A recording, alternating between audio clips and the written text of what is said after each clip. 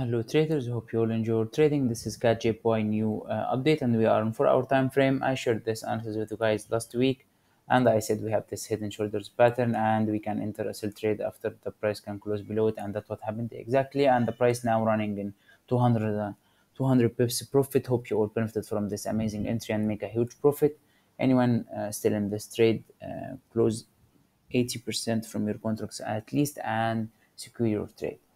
I think the price maybe will go up to make a little retracement, and then we can add one more contract and I will update it.